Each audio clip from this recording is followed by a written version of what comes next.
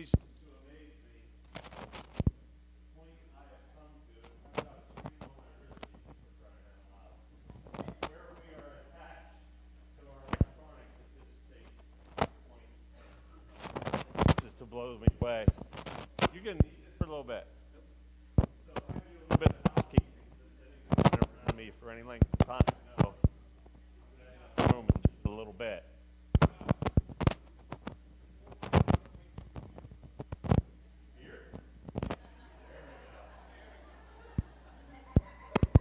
By the way, did you see the young lady playing this?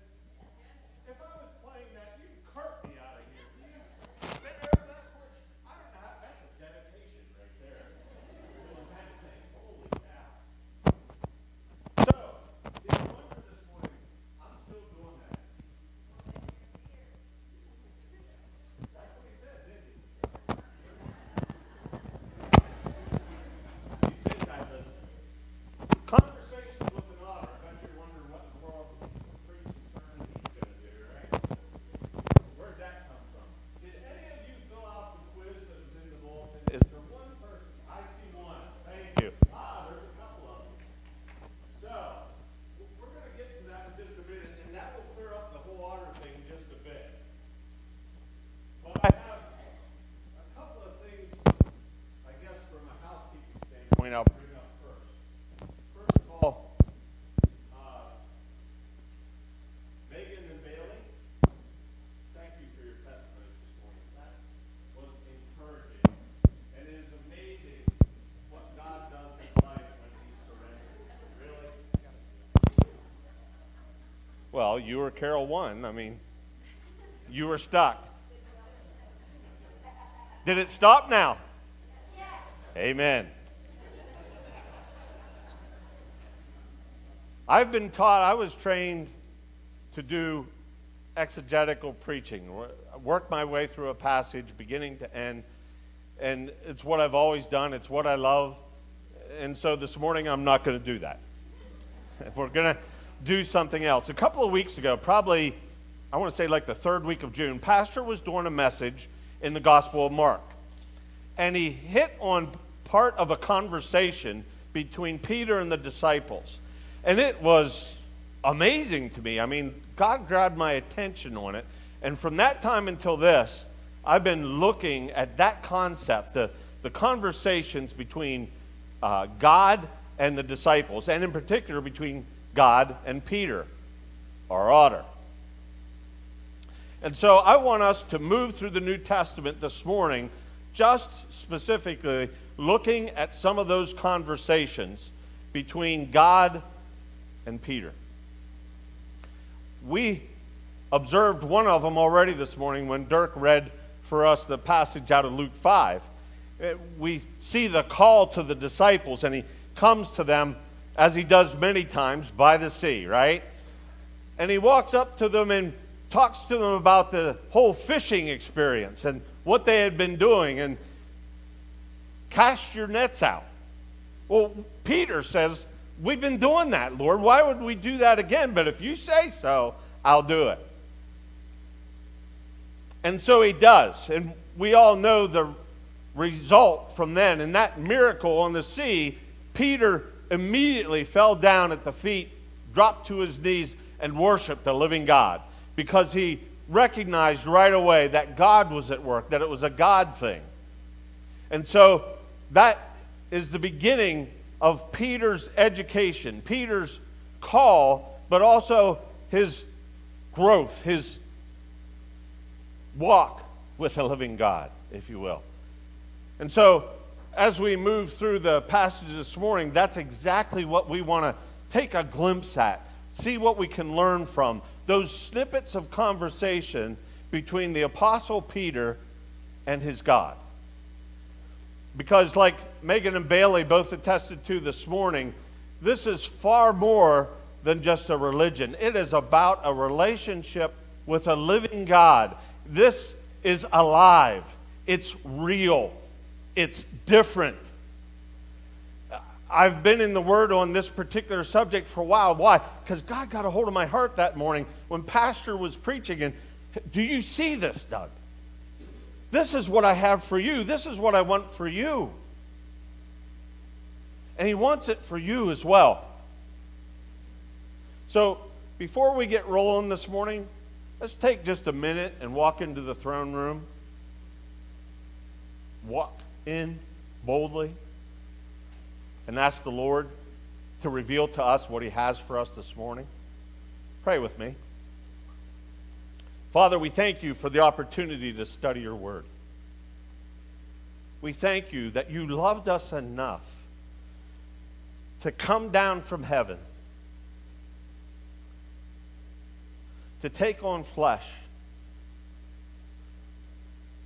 Almighty God in flesh for my sake, for our sake, for all eternity.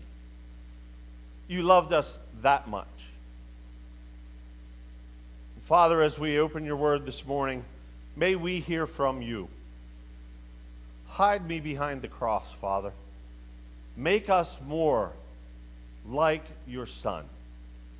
Change us from the inside out. Help us to love you more.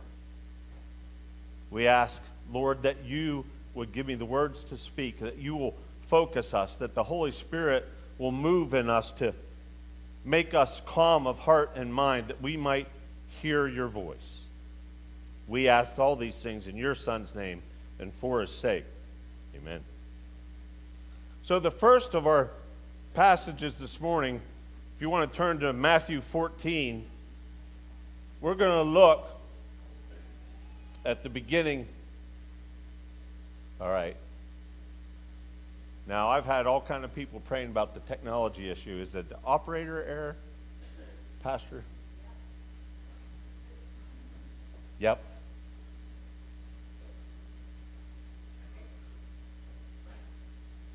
Or not. Conversations with an Otter. I was first exposed to this idea, this concept, in college. Tim LaHaye, a lot of you are probably familiar with him with the book series that he wrote, but long before he started doing fiction based on things to come, end time prophecy, he had written a number of books on temperament, spirit-filled temperament, godly man temperament, or the temperament of a godly man, a number of them. And there are things that they use in that particular passage that really struck home. As I moved on, I came across a book and actually had it taught in Sunday school class before I started teaching Sunday school here. I had a Sunday school teacher that exposed us to Gary Smalley, Dr. Gary Smalley's book, which is a version of this same concept. Matter of fact, most people think this whole concept goes back all the way to Proverbs, that the four temperaments come out of the book of Proverbs. Whether that's true or not, I'm not quite sure, but I have in your bulletin this concept. It's the quiz that you took this morning, or some of you took, and it breaks the temperaments down into four types. The way it works is pretty simple, actually. The first one is the choleric. That's the way Dr. LaHaye described it, and all kinds of psychologists and people before him. But that's the phrase that he used. When the book was written by Dr. Smalley, he decided there's a way to get that to stick and do a little better. Hopefully that helps. And that is to attach an animal to it. And so the first one of our character traits is the lion. He's the choleric. He's all about dominance. He's an extrovert. He's an extroverted personality. His strengths are visionary, practical, productive, strong-willed, independent, decisive. He's a leader. You pick out a lion that quickly, right? They stand out. Now, I will also tell you, if any of you took the quiz, you have a total number. If you add those up, like it tells you on the sheet, you'll come to a number at the bottom. One of those typically will be higher than the others. In some cases, a lot higher than the others. That's your dominant trait. That's your dominant temperament. Your personality leans that way. Most of us are more than one of them. Most of us have parts of several of them in many cases. And you'll see that as you work your way through it. The weaknesses for the lion: he's unemotional, he's domineering, he's self-sufficient, he's unforgiving, sarcastic, he can be cruel and cold. The second one is the beaver. The beaver is from the melancholy group. That was how it was first defined. They're all about compliance. Compliance in others and compliance in themselves. They're rule followers. They're introverted. They're analytical. They're self-disciplined. They're industrious. They're sacrificing. They're organized. They're aesthetic. Their weaknesses can be self-centered. They can be negative, unsociable, revengeful, touchy, moody, even critical at times. The third would be the phlegmatic. They're all about steadiness. They're introverted as well. They're on that left side of this. Their strengths tend to be they're calm, they're easygoing, they're dependable, they're quiet, they're objective, they're diplomatic, they're humorous. The animal that Dr. Smalley put with them was the golden retriever. Their weaknesses would be they could be selfish, stingy, fearful, unmotivated, indecisive, a worrier, a procrastinator. But the golden retriever tends to be an incredible friend. And then there's my people. You know who you are. You otters in the group. Raise your hand if you're an otter. Attaboy. Welcome. Right? The otters, they're where the party's at. We're where the party's at. Our strengths tend to be we're outgoing, we're responsive, we're compassionate, we're friendly, we're talkative. No, go on. Seriously? Don't you say a word.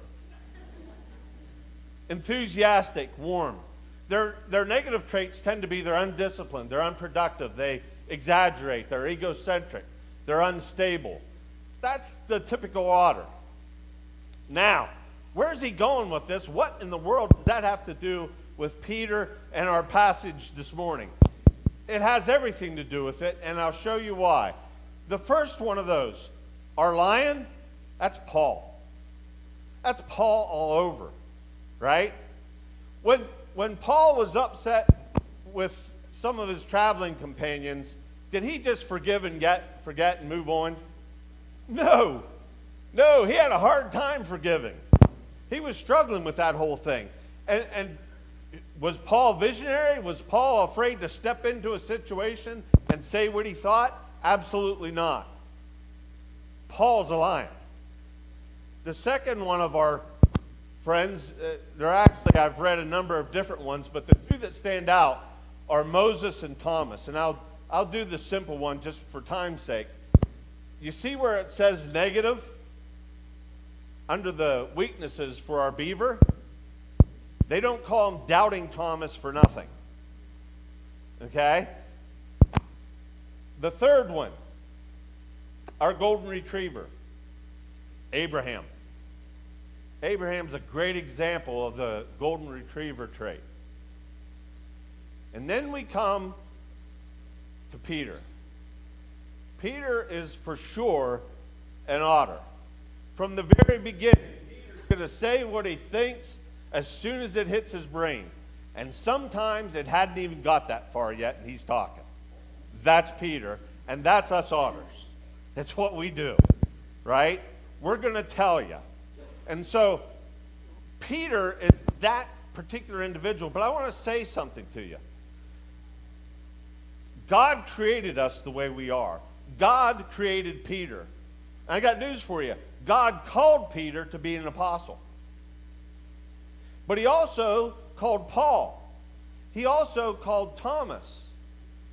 He didn't say, well, your personality is A. You're a lion, so you don't have to obey this stuff. You just obey the ones that fit you. No. That's not what he tells us.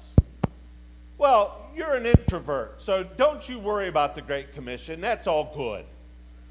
No, that's not what he tells us. God is greater than our personality traits. And my God, your God, created us the way we are, and He has a plan for our lives. And one of the things, as I move through these conversations, the amazing thing, the blessing that is in all of it, is the fact that God used him, worked through him, worked in him for His purposes. Amen? And so this morning, as we look at this together, we find ourselves at the Sea of Galilee. And there's a couple of things about this. This is about the size of one of the Finger Lakes up in New York. It's roughly 8 or so miles across at the widest part. Some 13 miles long, I think. I have that right from memory. My old man brain I don't trust, but. And these guys are out on the sea. They just come from the feeding of the 5,000, and Jesus tells them to go on out ahead, and He goes in prayer. And it's where we come into the passage, and I want you to think about this. They're 3 to 3.5 miles off. One of the Gospels gives us the distance, and it's the watch that they tell us puts them out there between 3 and 6 in the morning. And then, for good measure, the Lord throws in a storm as well. And so now they're out at sea, somewhere between 3 and 6 in the morning, 3.5 miles from shore, and in a storm. And Jesus comes walking to them on the water. Okay. Now, what's the first thing that Jesus says to them? Look with me in Matthew 14. When the disciples saw Him, verse 26, walking on the sea, they were terrified and said, "It's a ghost." And they cried out in fear. Not an unreasonable response, is it? Can you imagine? Put yourself in their shoes for just a minute and tell me how you would have responded. Think about those circumstances. And so, then the Otter steps in. Now, does this seem like a reasonable thing to say in this circumstance that I just painted to you, that Matthew painted for us? Lord, if it's you, bid me come to you. Lord, can I have your permission to get out of the boat? Has he lost his mind? What's he thinking? Can I get out of the boat? Now, I'll give him this. As a fellow otter, at least he was smart enough to ask the Lord's permission before he just stepped out of the boat. Right?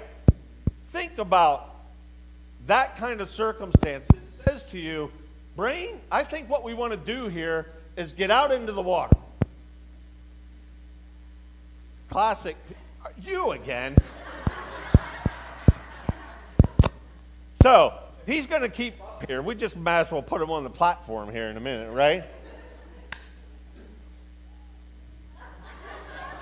I did not do it, I promise.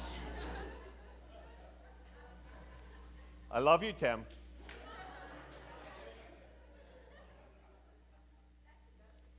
Yeah.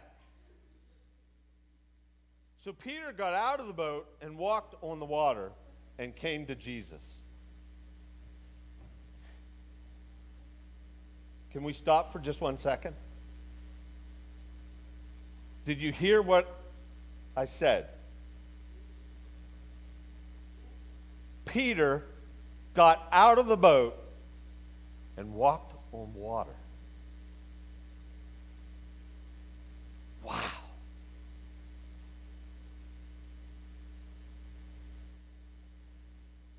Is our God amazing?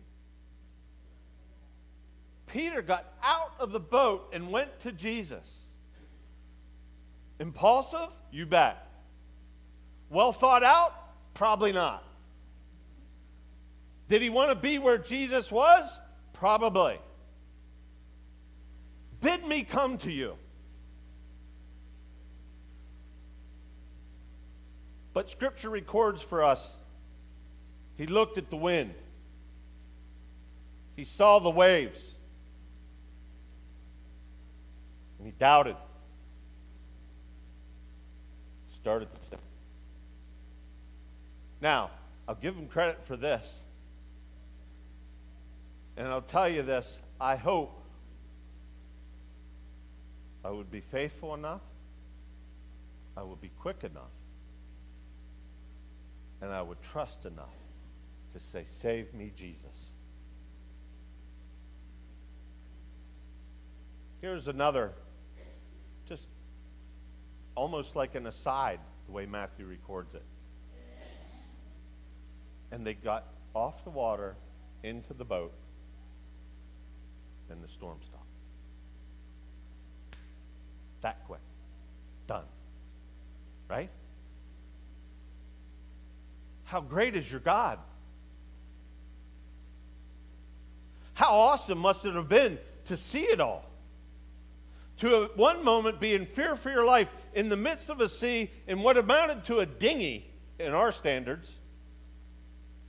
To watch one of your friends get out of the boat and walk to Jesus on top of the water. Start to sink.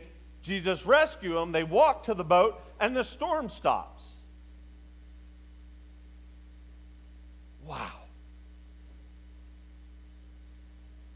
How great is our God? We step from there into Matthew 16. There's two parts to this piece, and in Matthew 16 we'll see them both, and we'll ask ourselves another question. Actually, two. There's a confession and there's a rebuke. In the confession, he says a simple question to the disciples. We'll pick up in verse 13. When Jesus had come into the district of Caesarea Philippi, he asked his disciples, "Who do people say that the Son of Man is?"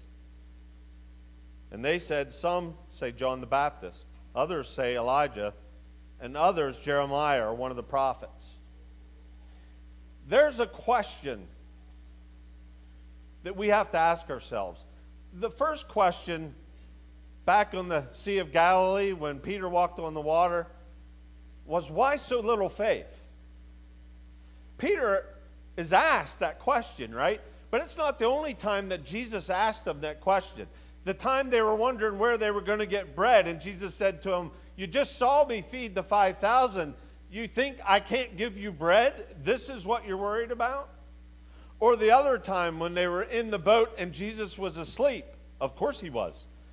And they're thinking the thing's going to swamp and go down because they're taking on water really fast. And they wake Jesus up. And he said, "Oh, you of little faith." So the question we need to ask ourselves this morning is our faith great or is it little? Is our faith stagnant or is it growing?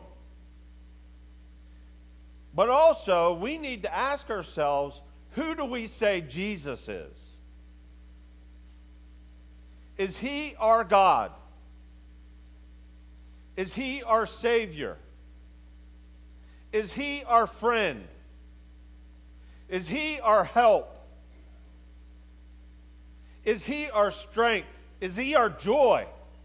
Is he our peace? Does he have the answers of life? Is he the great physician?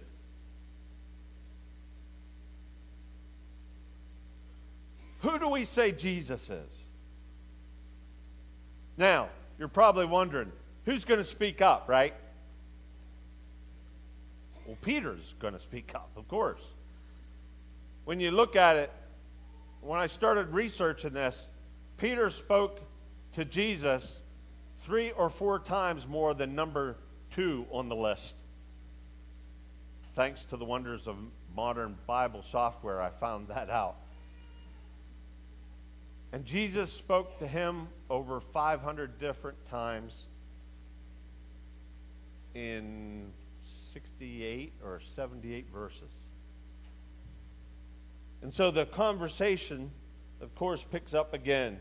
And he says, "Who do you say that I am?" And Simon Peter replied, "You are the Christ, the Son of God." You are the Christ, the Son of God. I'd originally intended to go through the balance of the passage, but for time's sake, I'll stop there this morning and ask you just one or two simple questions. You've got to remember something. In that particular circumstance, there was still up in the air as to who this really was. John the Baptist, it's recorded for us in Matthew 11, even said when Jesus had finished instructing the 12 disciples, he went on from there to teach and preach in their cities. And when John the Baptist heard in prison about the deeds of the Christ, he sent word by his disciples and said to him, Jesus, "Are you the one who is to come, or shall we look for another?" He was totally unsure. And part of the reason he was unsure, it's in total contrast, MacArthur said, to their preconceived views of the Messiah. That the Messiah would be ridiculed with impunity, not to mention persecuted and executed. That whole concept was inconceivable in that day and time to those disciples. They had been waiting for the Messiah to come because they were sure he was going to be the king. And if he was the king, he was going to rescue them. But that's not what he came to do. And he had been telling them that from the very beginning of his ministry. But it hadn't necessarily sunk in yet. But when Peter responded, "Thou art the Christ," Jesus knew that that was from God. God had given that to Peter. And it's encouraging. I don't know about you, but for me, probably because I'm a bit of an otter, it is encouraging to me that Peter, with all his failings, with all of his difficulties, God gave him that bit of knowledge in his heart and in his mind that said to him, "This is my son." Whoa. Have you experienced God like that? Do you know him for yourself? Has he revealed his truth to you? Has he given you a peace in the heart and mind that allow you to stand up and say, "That's my God"? Who do you say that Jesus is? Pray that we have the kind of courage that will allow us to stand up for our Lord. But just a few minutes later, we come to Matthew 16:21. Another conversation between Peter and his Lord. And from that time, verse 21, Jesus began to show his disciples that he must go to Jerusalem and suffer many things from the elders and chief priests and scribes and be killed, and on the third day be raised. And I told you, this was hard. It was difficult for them. That's not at all what they expected the Messiah to do and say and be. Yet he continued to teach them this hard truth. They weren't ready to hear it. But it's what God had for them then, right? In verse 22, Peter took him aside and began to rebuke him, saying, "Far be it from you, Lord, this shall never happen to you." Did you hear what I said?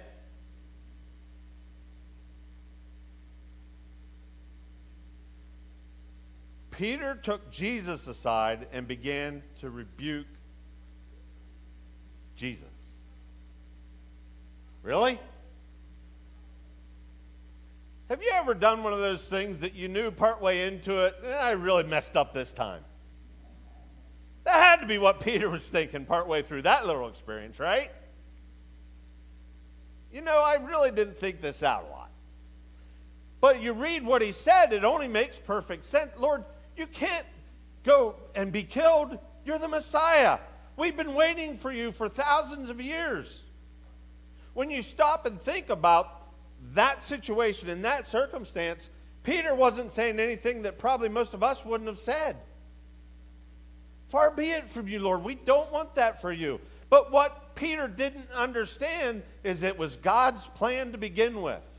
Have you ever been there?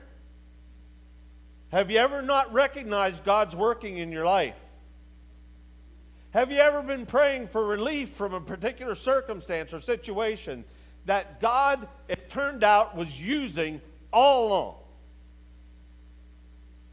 The apostles might not have known it, but it was for their own good that he was going to go to the cross. It was for our good he was going to go to the cross. And so when Jesus responded to Peter and said, "Get thee behind me, Satan," it was for Peter's good. It was for the apostles' good. It was for our good that he said it. And there are two things he says in that should get our attention. First of all, you're a trap. You're a hindrance. You're a snare that may cause me to sin. And second of all, your mind is not on spiritual things. They're on the things of man. In Romans 8:5, we're told those who live according to the flesh set their minds on the things of the flesh. But those who live according to the Spirit set their mind on the things of the Spirit. In Philippians 3, he tells us in verses 15 and 16, "Let those of us who are mature think this way, and if in anything you think otherwise, God will reveal this to you also. Only let us hold true to what we have attained, what we have learned, what we have been given, what God has instilled in our hearts and minds." We move on to the Transfiguration. Matthew 17. Now I'm going to do this up on the screen because there are 3 Gospels that record this for us, and I want you to see the conversations between Peter and Jesus in this circumstance. And you learn a couple things by just working your way through the Gospels side by side. And after 6 days, Jesus took with him Peter and James and John, his brother, and led them up a high mountain by themselves. And he was transfigured before them. And his face shone like the sun, and his clothes became white as light. And behold, there appeared to them Moses and Elijah talking with him. Just another day at the office, right? Moses and Elijah talking with Jesus. Over in Luke 9, Peter and those who were with him were heavy with sleep. And when they came fully awake, they saw his glory and 2 men who stood with him. Okay, we had some bad anchovies, right? Something's not right. And what were they doing sleeping again? We think about the scene that they woke to. What that must have been like. What was going through their minds? Would you have been a little speechless? Would have wondered where these 2 guys came from? If we look in Mark 9, for he did not know what to say, for they were terrified. A lot of people think that Peter transcribed the book of Mark to write. Whether that's true or not, Mark records for us that they were, first of all, they were terrified, and Peter didn't know what to say. Now, being an otter, that wasn't going to stop Peter. Not knowing what to say isn't necessarily going to keep you from saying something.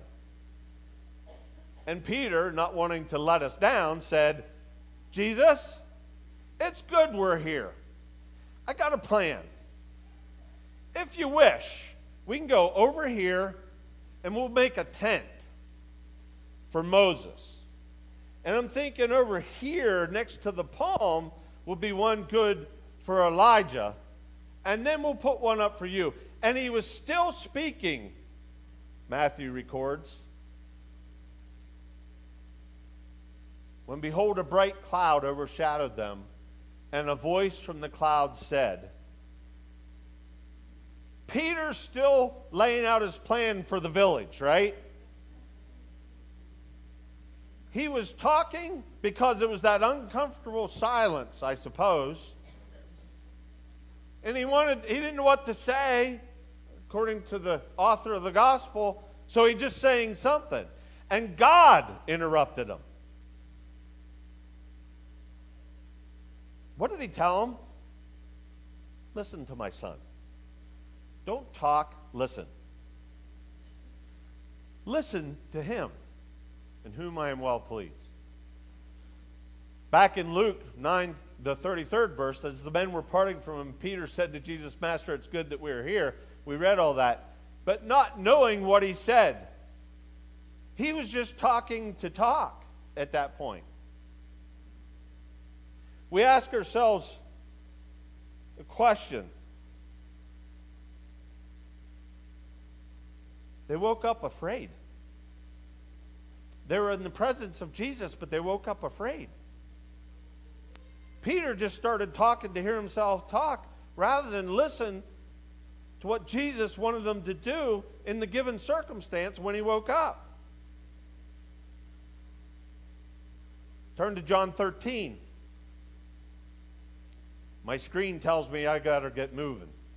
And so, in John 13, we come to that washing of the feet. And Peter didn't want to have any part of this. If you read with me in verse 6, he came to Simon Peter and said to him, Lord, do you wash my feet? Lord, not my feet. This is embarrassing. You're God. I don't want any part of that. I don't want you washing my feet. I know who you are. Jesus said to him, what I am doing now, you don't understand. But afterward, you will understand. Peter responded, you shall never wash my feet.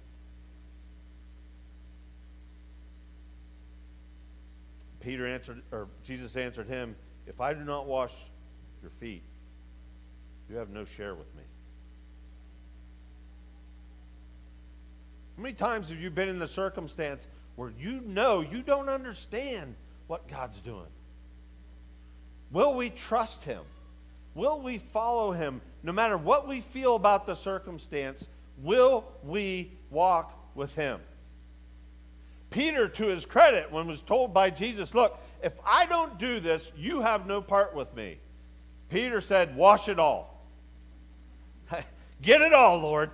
Typical Peter, that's what us otters do.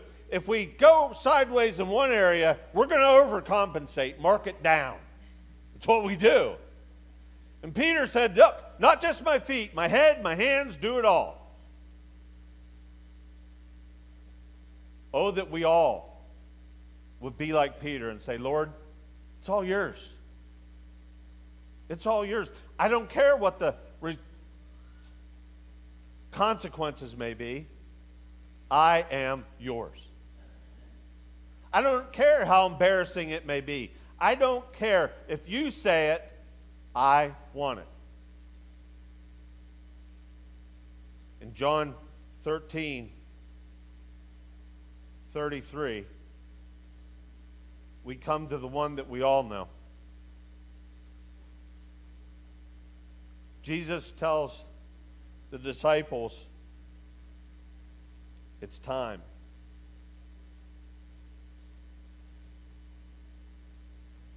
The last question, do you understand, is going to be put to the test. This one is, will you lay down your life for me? John 13:33, little children, yet a little while I am with you. You will seek me, and just as I said to the Jews, so now I also say to you, where I am going, you cannot come. A new commandment I give you, that you love one another, just as you are my disciples. If you love me, have love for one another. And so Simon Peter said to him, where are you going? And Jesus answered him, where I am going, you cannot follow me now, but you will follow afterward. And Peter said to him, Lord, why can't I follow you now? I'll lay down my life for you. And Jesus answered and said, will you lay down your life for me? Truly I say to you, the rooster will not crow until you have denied me 3 times. Turn over to Luke 22. Luke 22.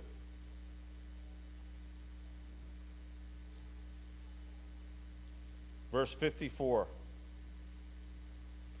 They seized him and led him away and brought him into the high priest's house. And Peter was following at a distance. And when they had kindled a fire in the middle of the courtyard and sat down together, Peter sat down among them.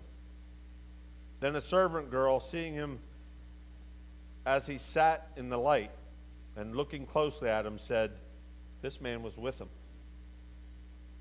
But he denied it, saying, "Woman, I do not know him." And a little later, someone else saw him and said, "You also are one of them." And Peter said, "Man, I am not." And after an interval of about an hour, still another insisted, saying, "Certainly this man also was with him, for he too is a Galilean." But Peter said, "Man, I do not know what you're talking about." And immediately, while he was still speaking, the rooster crowed.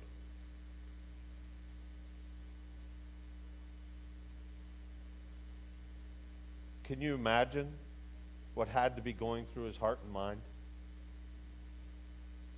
This one that he had walked with for 3 years, who he'd seen perform miracle after miracle, who he had just told that he would die for, he denied him 3 times in a very small span.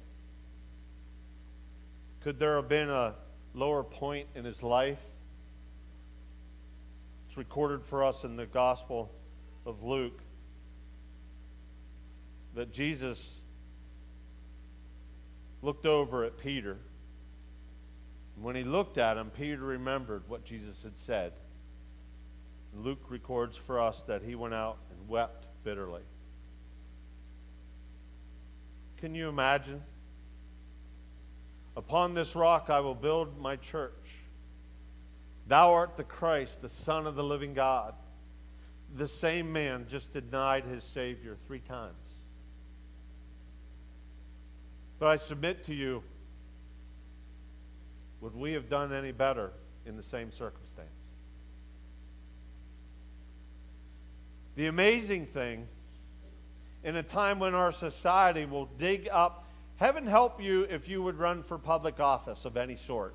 Because if you did something 35 years ago, they will find it and they will nail you for it.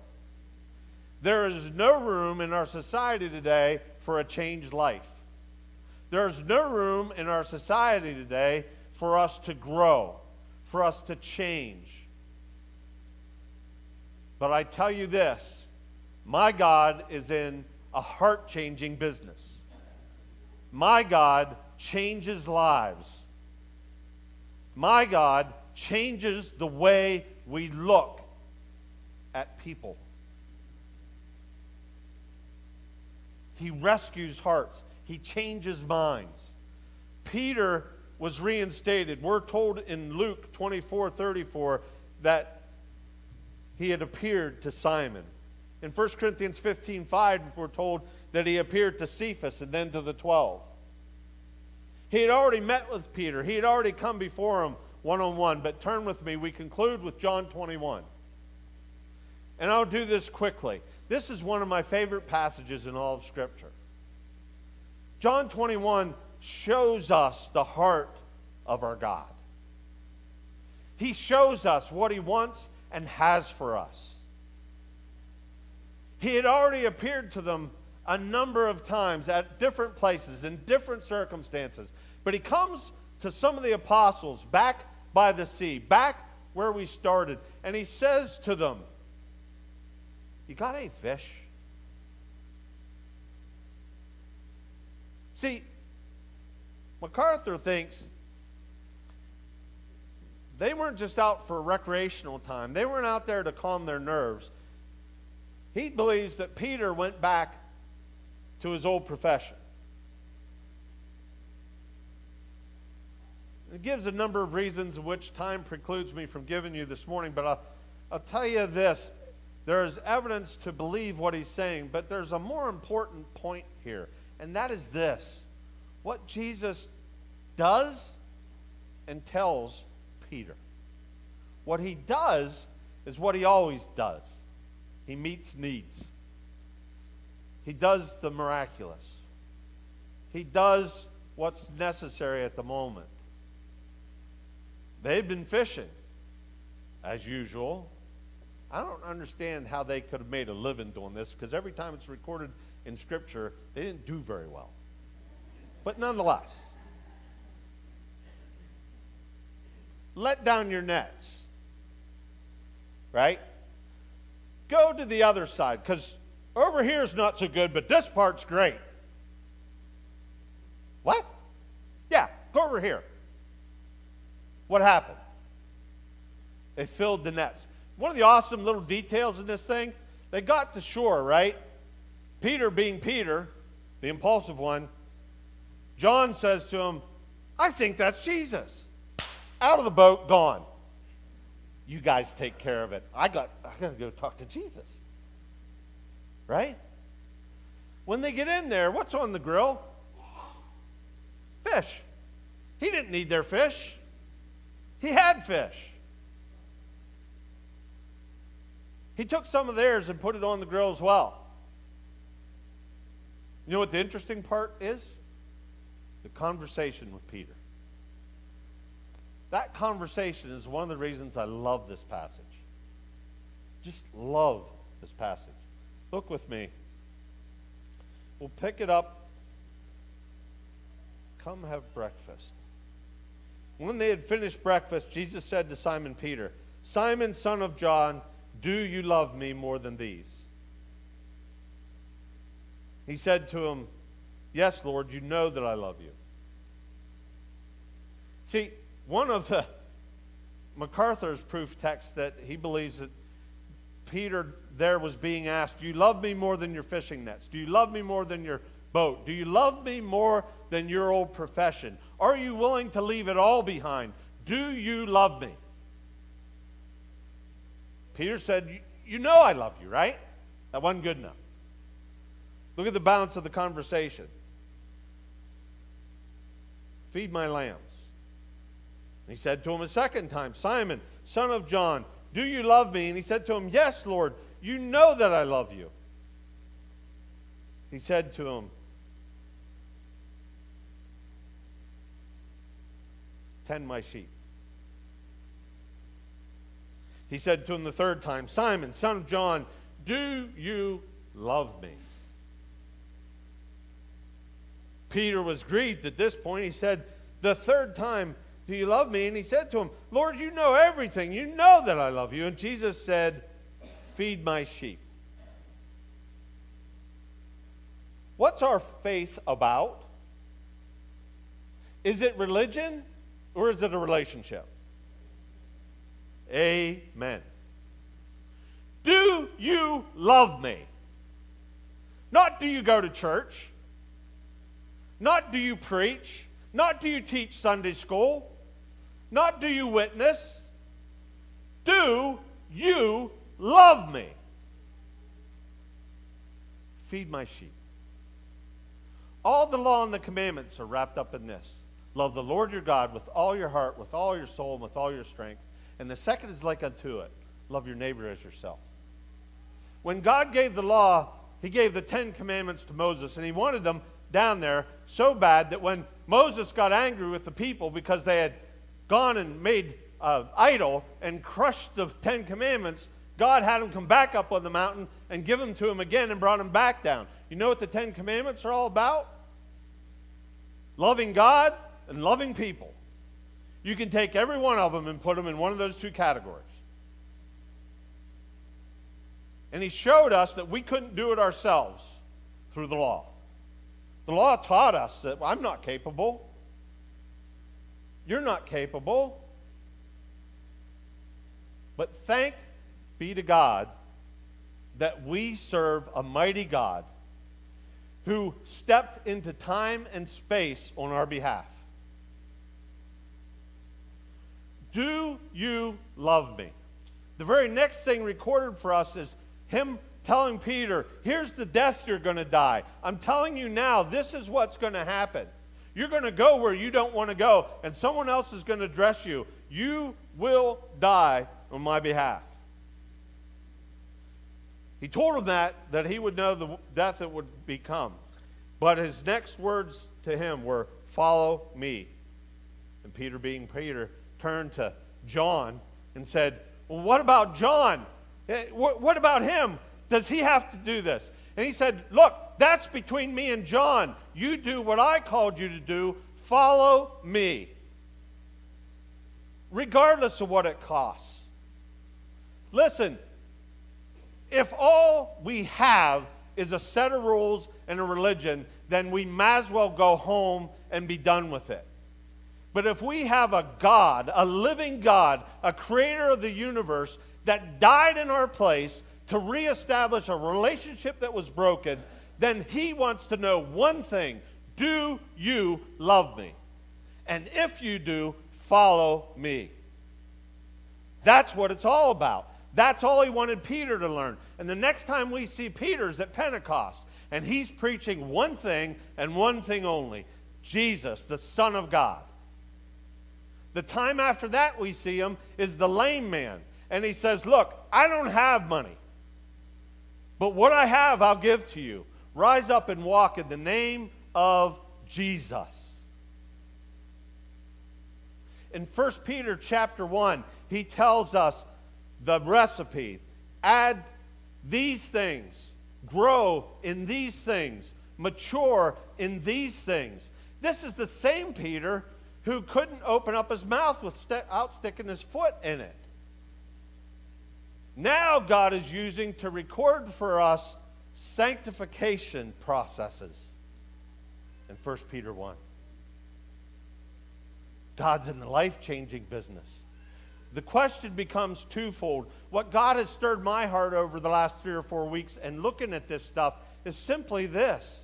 It doesn't matter what your personality bent is. It doesn't matter how God gifted you. He gifted you, and if he gifted you for a reason, as he gifted me for a reason. The reason he doesn't take us home at the moment of salvation is he has a job for us to do. He wants us to show him we love him. And the way we show him we love him is by living that love out in front of a world that desperately needs what he so graciously gave us. Think about that for just one moment and tell me why we aren't out there serving the one we love. Well, I'm not a full-time missionary. I said this to the class this morning. Yes, we are. My mission field is 1120 East College Avenue. It's called Your Building Center. Your mission field is where God has you. Where does he have you right now? Because that's where he wants to use you. If he didn't want to do that, he'd have you somewhere else. It has to be real. It has to be more. It was the whole point of what he said and did with Peter. Do you love me? We need to love him, and because we love him, we need to love others. We need to love one another. We need to come alongside one another. It's got to be real in a life, in our lives. Let's pray. Father, we thank you for your love, your mercy, and your grace toward us. In that while we were yet sinners, you died for us. Father,